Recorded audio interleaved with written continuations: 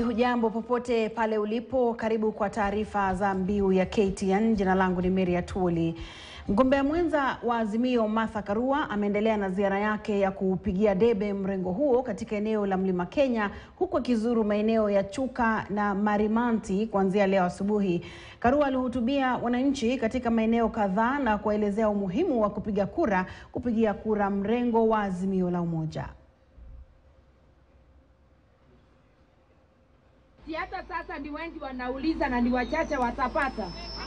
Kwa hivyo hakuna mtu anaweza chaguliwa akisema aliahidiwa.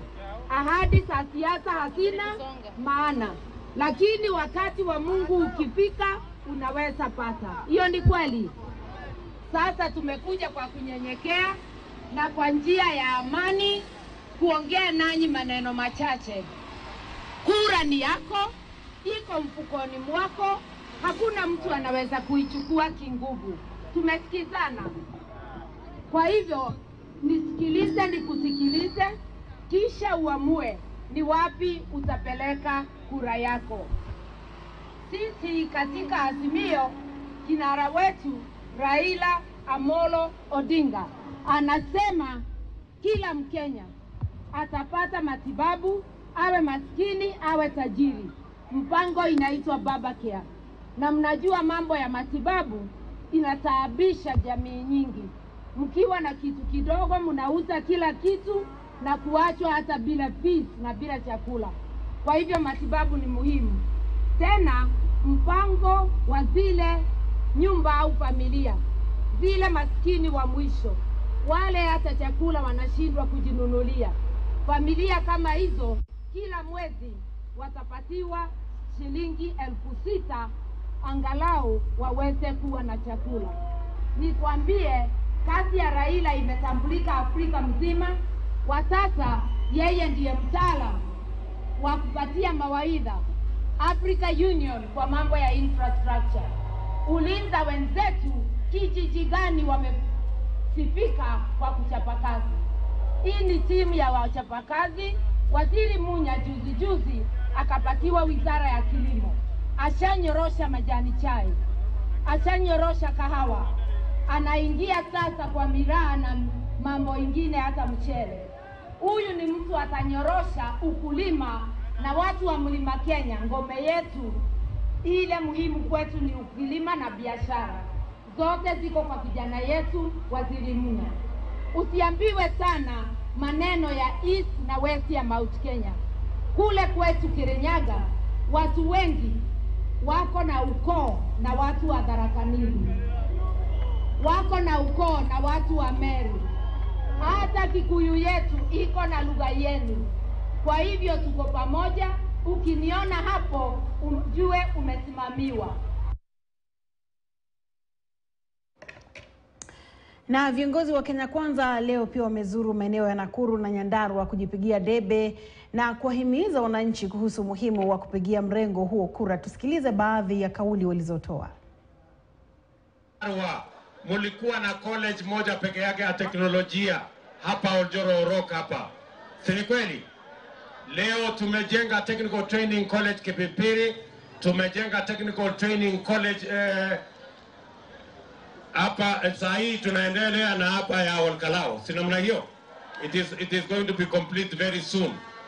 Na tumejenga 4 technical training colleges hapa Nyandarua, kwa sababu tunataka vijana wa Nyandarua wajipange na masomo ya elimu na ufundi, ndio tuwapange na ajira tukienda mbele. Tunaelewana watu wa Nyandarua? Tunaelewana? Vile katika hospitali yenu hapa Nyandarua hakukuwa na equipment yoyote. Tumeweka equipment pale ya milioni 500 ili watu wa Nyandarua wasisafiri mpaka Nairobi kutafuta matibabu yote ipatikane hapa Nyandarua, hapa Olkalao.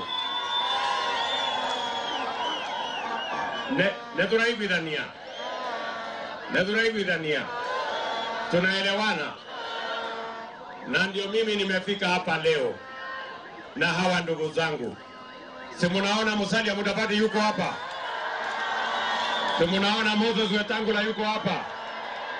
Si munaona Alfred Mutua yuko hapa, gavana wa kule?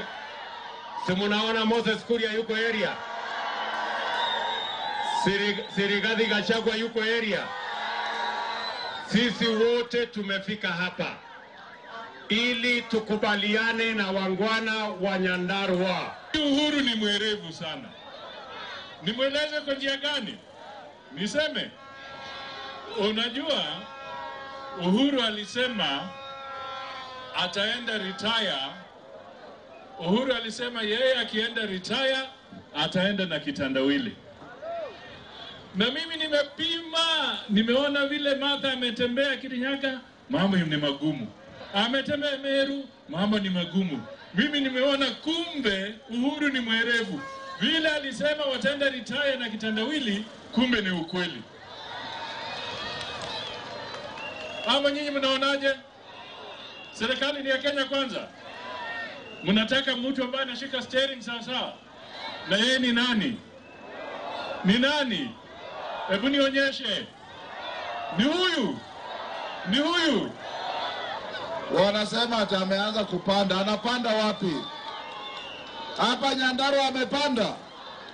Wanaanza kuleta elimu ya porojo kwa wananchi. Sisi tunawaambia tumesunguka Kenya mzima. Kutoka kule Ingo Western, tumeenda mpaka Pwani, tumeenda hapa Rift Valley, tumeenda kule Nyeri, kila mahali. Watu wote wako Kenya kwanza. Na wakulima wa mahindi katika eneo la Moiben kwenye mpaka wa kaunti za Uasin Gishu na Elgeyo Marakwet wanahofia huenda wakakadiria hasara kubwa kutokana na viwavi jeshi kuvamia kaunti hizo mbili na kuharibu mimea shambani. Viwavi hivyo ni pigo kubwa kwa wakulima wa mahindi ambao pia walikadiria hasara kubwa kutokana na kiangazi. Wadudu hao wamevamia mashamba ya mahindi katika eneo la Sirgot, Moiben.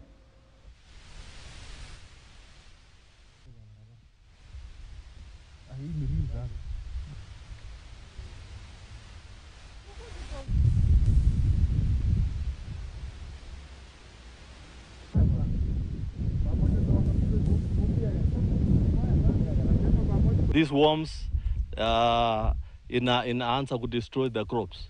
It is really very discouraging. Again, we thank the media. Now we encourage the government to take immediate action ili waweze kusaidia wakulima kulingana na hii muda. Kwa hivyo ningesema Ministry of Agriculture wa take action ili wakuje area hii waweze kuokoa wakulima na kuhamasisha vile vile wakulima vile wanaweza kuspray crops na kuprotect this kind of pests. Unaona wamemaliza, wanaelekea kumaliza mahindi, hata wanamaliza pamoja na nyasi yote. Hata ng'ombe zetu zitaangamia, hata napier grass, kila kitu inaangamika kabisa. Sasa ninaonelea kwamba Ministry of Agriculture wafanye juhudi, waletee sisi dawa, ikiwezekana hata tukuje tuspray sisi kama wakulima, ama hata ndege iletwe. Hizi dudu zinakuja zinaangamiza mimea zetu, takriban eka karibu eka 100 na tukijanga kwa wale wakulima ambao walipata kurudi kwa mashambani, tunaona kwamba ni hasara sana. Kulingana pia na ile matarajio ya wakulima kwa mwaka huu, tunaona mazao yatarudi kuwa ni chache sana kulingana na vile our expectations ambayo huwa tunapata kutoka kwa ile mazao yetu. Na wakulima katika maeneo kadhaa kaunti ya Nakuru wanakabiliwa na wakati mgumu wakati huu mvua inapoendelea kunyesha kutokana na ukosefu wa mbolea ya bei nafuu. Wanasema hali hii huenda ikaathiri kilimo msimu huu na kusababisha kuwepo na uhaba mkubwa wa chakula kutokana na gharama ya juu ya mbegu na mbolea. Miezi mitatu iliyopita, serikali ilizindua mpango wa kutoa mbolea ya bei nafuu kwa wakulima, lakini cha kushangaza ni kwamba wakulima wanadai mbolea hiyo haijawafikia.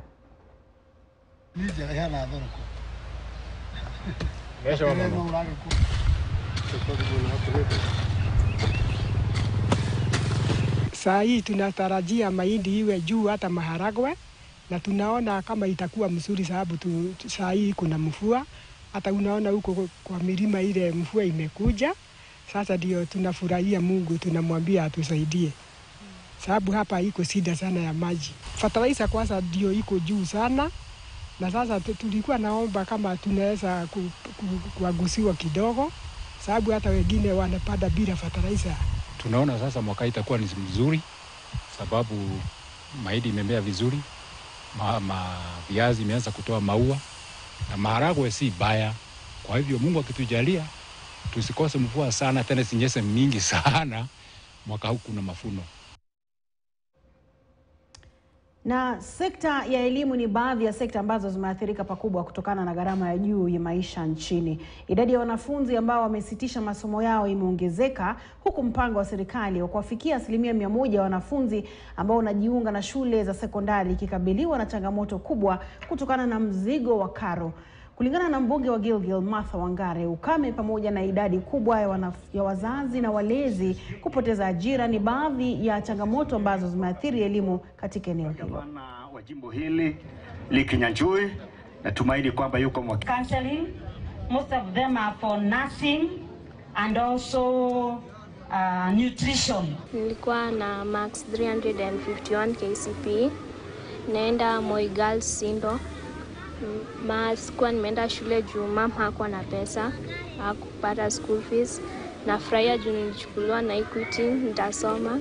Changamoto za hii mwaka imekuwa ngumu zaidi. Sisi katika CDF tumeweza kuchukua watoto 11. Najua Equity pia wamechukua 8. Sasa elimu imechukua watoto 21. Kwa hivyo wametupiga jeki kubwa sana katika kuhakikisha kwamba tumetoa watoto wetu manyumbani wasihangaikie huko, na wanaenda shule ambazo ni boarding schools, ambazo ni za mabweni. Ndio hao watoto katika miaka 4 ijayo watakuwa wakitoa nafasi za kusema vile wameweza kuperform na vile wamefanya. Na niseme tumeona kwamba watoto ambao wanapewa ufadhili wa kutoka form 1 mpaka form 4 wanafanya vizuri zaidi. Na mimi nasema hivyo sababu naweza sema ile team ya watoto ambao tulichukua 2018, tulichukua watoto 24. Yule ambaye hajaenda university nafikiri ni mmoja tu ambaye amepata C-. Wale wengine wote tunaweza kuwapeleka university, wamepata B+, B kwenda all the way mpaka C+. Kwa hivyo nasema wakipewa ufadhili wanaweza kusahau shida za nyumbani, wana focus na masomo na inakuwa ni rahisi. We have done over 47,000 scholarship for education, and we are requesting for other companies to join on board and well wish us so that we can support our needy kids. We realize that there are so many people out there who are willing to learn, but the parents are not able to take them to the schools they have been admitted. So we are requesting also the government to see if we can also be matched with other sub-counties who are getting bigger numbers. Na kiwango kikubwa cha umaskini katika kaunti ya Samburu ambacho kimechangiwa mno na kiangazi kilichosababisha mifugo wengi kuangamia kimewafanya wazazi wengi kushindwa kuwawezesha watoto wao kujiunga na kidato cha kwanza kutokana na mzigo wa karo.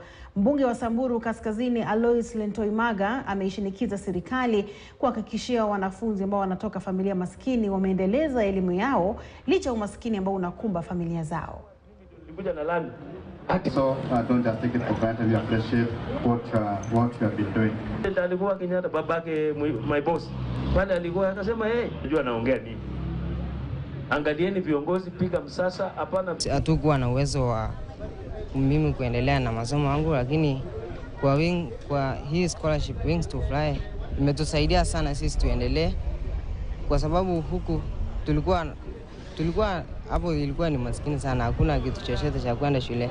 Apili yangu ni kwamba serikali itafute namna urgently kama njia ya dharura, na ningeomba county commissioner pamoja na Ministry of Education wafanye mobilization, watume chiefs, watume village elders, watafute wale watoto wako nyumbani, sababu ni wengi sana, wengi zaidi, kwa sababu ya hiyo mambo ya poverty na mambo ya drought ambayo imeathiri sisi juzi. We received over 370 applications for those the players for us to offer this scholarship, but out of that we were only able to give 22. So what I'm calling upon is all the stakeholders in education within the Samburu County to come together, because for those who left, it doesn't mean that they are not needed. They actually needed, but because the number of slots were only 22, we wanted to give those ones. So we left others who are still very vulnerable, and we have that list. So I call upon any partner, any stakeholder who may wish to support any other kid may come to us. We have the list, but to give, talking about to appreciate and be able to send these students to school. Na viongozi mbalimbali wameendelea kumshinikiza kinara wa Wiper Kalonzo Musyoka kubadili uamuzi wake na kurejea kwenye chama cha muungano wa Azimio. Mbunge wa Budalangi Raphael Wanjala amesema mrengo wa Azimio unamheshimu na kumtambua ama kutambua uongozi wa Kalonzo, huku akimtaka kukubali nafasi iliyopewa na Raila Odinga. Kalonzo, ni wakati wako. Ile Raila amekupatia ushike mkononi, shika, usiachilie. Na ile nimekuambia usisahau. Na ukisahau ndege itaruka na utakosa kitu chochote. Na wewe, si tuko na heshima na wewe, umesimama na baba. Tunakuomba uendelee kusimama na baba. Usisikize hawa watu wanakuambia there is always another time. Kwa sababu wakati huu makamu wa rais atakuwa tu mmoja. Na wewe ile kiti baba amekupatia ni kiti kubwa. Wewe ndio utachunga ministers wote kwa cabinet ya baba. So hiyo kiti ni kiti kubwa. Kwa hivyo tunasema we rudi ushikane na wenzako ili tuende pamoja. Na mahasimu wa siasa za kaunti ya Kitui, gavana wa sasa Charity Ngilu na aliyekuwa seneta David Musila wameapa kuzika tofauti zao na kuhamasisha wakazi wa kaunti hiyo kupigia kura Raila Odinga katika uchaguzi mkuu wa mwezi Agosti. Wakihutubia wanahabari katika afisi za IBC mjini Kitui, wawili hao wamesema kwamba azma ya eneo hilo ni kuwa ndani ya serikali na ni muhimu kukosa ili kuliko kukosa kuwa popote na maslahi yao kutoangaziwa. Azimio candidates will respect one another in our campaigns and also campaign for the presidential candidate for Azimio. And as she says, we are the only two Azimio candidates, and therefore that suggests that we must be friendly. Therefore there will be friendly fire in between the two of us, I think, and that's why we are standing here to consult as members of one political union. He's running as governor of Kitui on Jubilee ticket. I'm running on NAC ticket, and all those two parties are in Azimio. The other party is UDA, is our competitor, and the other party is Wiper. And the Wiper has disengaged and said that they are not part of Azimio. So we, the two candidates, gubernatorial candidates for Azimio, must continuously consult. We are not enemies at all. We first and foremost want to make sure that we are going to win the national government, and we are both campaigning for Raila Amolo Odinga. Na wizi wa mifugo katika mpaka wa kaunti za Kisumu na Kericho umeshuka kutokana na jitihada za ushirikiano wa wenyeji ambao wanahakikisha mifugo walioibwa wanarudishwa kwa wenyewe. Hata hivyo, jamii kutoka kundi lililobuniwa la Kipranitich mara nyingi hushirikiana na maafisa wa serikali kuwapata mifugo walioibwa, hususan sehemu za Sondu huko Kericho na Nyakach huko Kisumu. Kundi la Kipratich, jina linalomaanisha mtu aliyerudisha ng'ombe aliyeibwa, linajumuisha watu waliojitolea wakiwemo wazee, wanawake na vijana. Between the two communities, so far we have been able to reduce that cattle theft to the minimum level. A group from Sigowet division, residents from the community, are called Kiprandich. The Kiprandich group, these are men and women and youth who have volunteered themselves to get the information that cattle has been stolen from the neighboring community, and they are able to repatriate it back. Immediately they get information, being assisted with our anti-stock theft unit, and this has really helped the communities see that the thief or the thieves who are doing this are thieves, not a community per se. For the last 1 month, I should say that within Upper Nyakach division, we have had a case of around 5 cows, which have all been recovered by our HEBO ASTU team in conjunction with the chiefs, assistant chiefs, village elders, and wananchi of goodwill. Na mtazamaji, tuelekee kaunti ya Busia. Mwanafunzi mmoja wa kike mwenye umri wa miaka 14 ameokolewa na naibu mmoja wa chifu kutoka kwenye ndoa aliyokuwa ameozwa kwa lazima na mamake mzazi katika kijiji cha Indoli, kata ya Nasewa, eneo bunge la Matayos, kaunti ya Busia. Mwanafunzi huyu ambaye alipata alama 325 kwenye KCPE aliokolewa na naibu chifu wa kata ndogo ya Mabunge, eneo bunge la Matayos, Josephine Juma, kutoka kwa mwanamume wa miaka 25. Mamake pamoja na mwanamume huyo wako mafichoni na wanaendelea kusakwa na maafisa wa polisi. Kwa nasoma Buhalalire Primary School na nilipata 325 marks, na mamangu alinioza na bado mimi ni mdogo, niko na 14 years, na subchief alikuja kanitoa huko hivyo. Nilikuwa nimekaa huko kwa muda wa wiki moja. Venye alinitoa huko hivyo akanileta hapa akajulisha watu wa Children's Department. Sasa mambo ya shule iligoma baada ya mimi lisha ya kuwa niliitwa Busiada. Mambo ya kwenda shule iligoma juu alitaka budget shopping yote. Na tulienda hadi kwa shule wakasema nafasi yangu iko, lakini ni must wapige shopping ya kwenda shule yote, lakini tulishinda tukupata usaidizi wote. Baada ya kupata hiyo information, niliweza kuproceed mpaka kwa hilo boma. Nikapata mtoto na niliweza kumuinterview kutaka kujua. Baadaye mtoto alikubali, akasema story yake, akanirate story yake jinsi alivyopatikana katika boma hilo, ya kuwa aliozwa na mamake mzazi. So katika hiyo hali, kitu ambayo nilifanya cha kwanza, niliweza kuchukua huyo mtoto na nikapeleka kwa zahanati ya Nasewa. Kisha baadaye niliweza kuripoti hiyo kesi kwa polisi. Alafu baadaye niliweza kupigia Children's Department ambao walikuja immediately.